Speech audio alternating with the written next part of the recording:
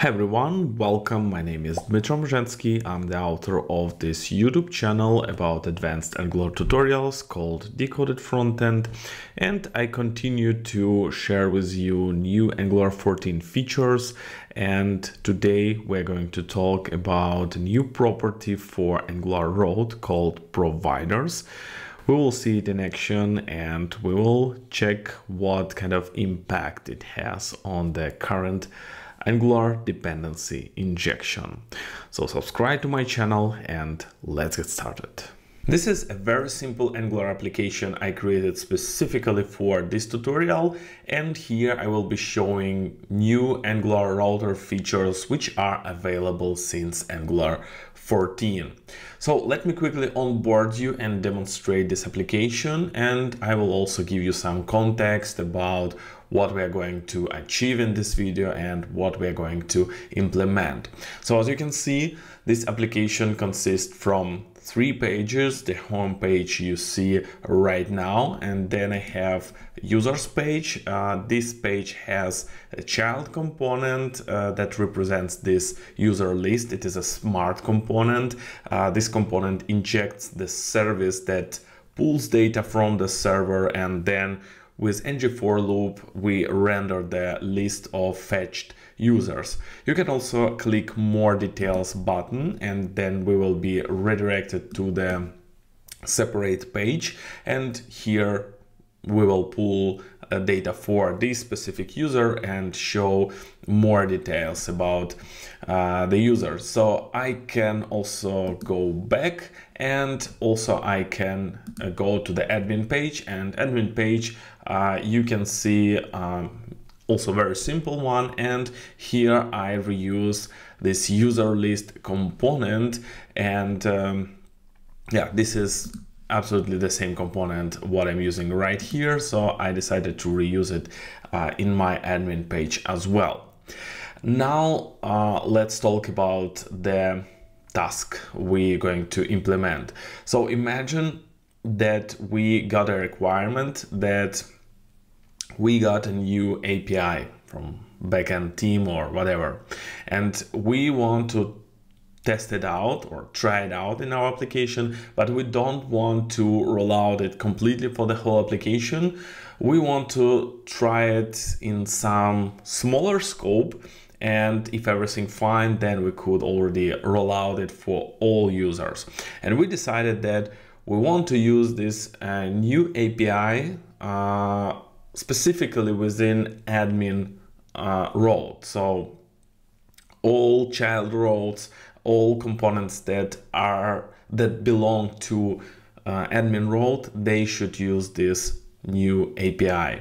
So we have to create another service, and user list component should use this new service only within the admin road. The rest of the application should use the so to say legacy API and legacy Angular service that knows how to work this legacy API.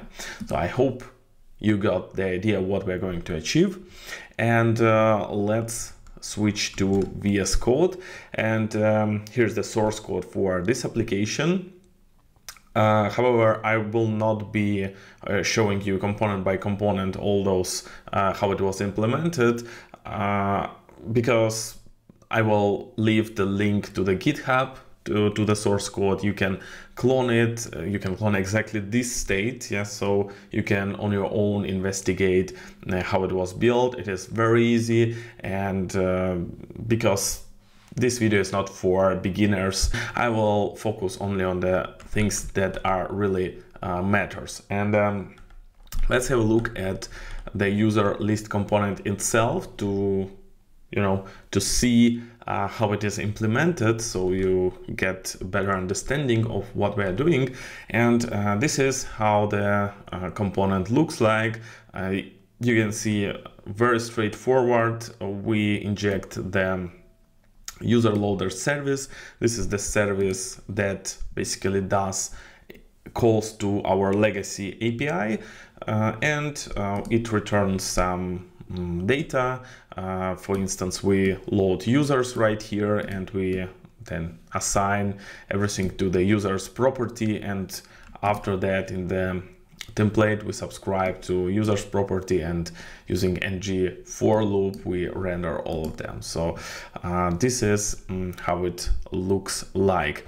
Besides that, I prepared also alternative experimental user loader service. This service supposed to treat it as a service that knows how to work with this new experimental API I mentioned in the very beginning. So we would like to instruct Angular to use this service for all components that belong to admin road, including our user list, because this user list is being used for users page and for admin page as well, and this service should be replaced for admin road. How we could achieve this? We could achieve it quite easy since Angular 14, because now Angular road has such a property like providers, like that. And already here I can register Angular services that supposed to be singletons in scope of this road. So I can do here the following thing. I say that provide a user loader service, but I'm going to instruct Angular that when Angular will try to resolve this service for admin component or some children for admin component, please do not use the user loader service class, but rather use existing experimental user loader service, like that. If this everything looks like magic for you, I have dedicated video about dependency providers in Angular. Link will be somewhere there, so you can check it out later. But now we can save it and enjoy the result. And you can see that for the admin page, the user list component resolved our experimental user loader service, instead using user loader service. And if we navigate to the users page, this user list component, this specific instance of the user list component that belongs to user road, it uses the legacy service, right? So such a way we could replace the service implementation on the road level, which is really cool. Of course, it doesn't mean that it works only with standalone components. You can see right here, I lazily load directly the component without module. And if you didn't hear about standalone components yet, I recommend another video where I covered this topic. It is new thing that comes with Angular 14 in developer preview, so you can check it out later.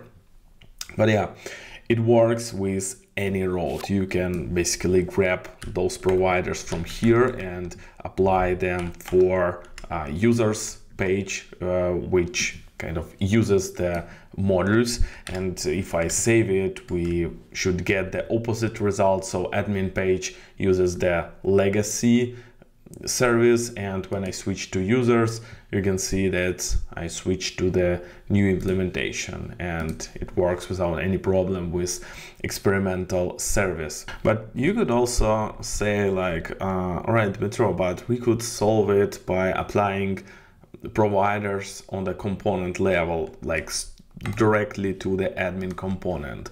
Yeah, indeed, we could apply this provider directly in our admin component, and if we save all those stuff, we will get actually the same results. You can see users page loads kind of the legacy from legacy API, and here we can see the new API in action. However, despite the behavior is the same, those two approaches have one small difference. Namely, we configure two different injectors.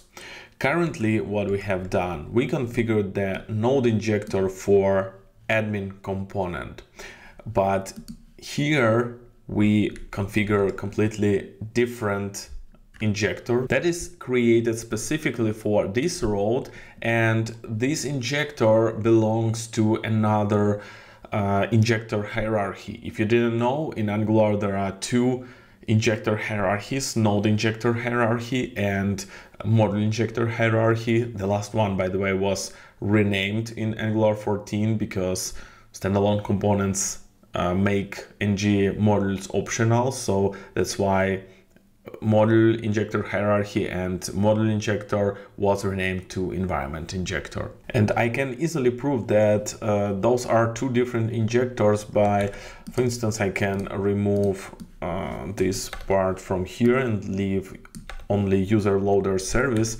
and now the result will be that admin user will be using the legacy service, because node injector hierarchy has kind of priority over the environment injector. So that's why Angular resolved first this user loader service. If I remove that, then Angular will switch to the environment injector hierarchy and resolve this provider. So you can see that the new service is being used. And now let's quickly recap what do we know about the algorithm that resolves dependencies in Angular Dependency Injection.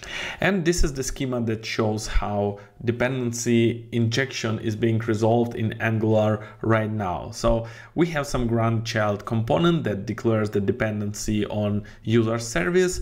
When Angular tries to resolve a proper provider for grandchild component, first it starts to resolve it in its own injector.